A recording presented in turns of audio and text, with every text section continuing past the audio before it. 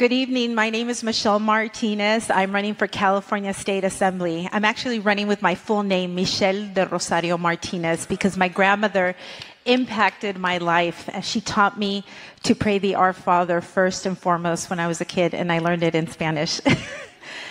But I'm running for the next generation. What I've seen is that the American spirit that made this country what it is has been eroded.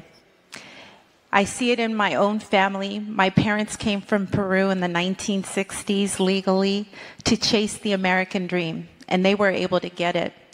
And as I and my husband married for 21 years, went after that same dream, we were able to obtain it.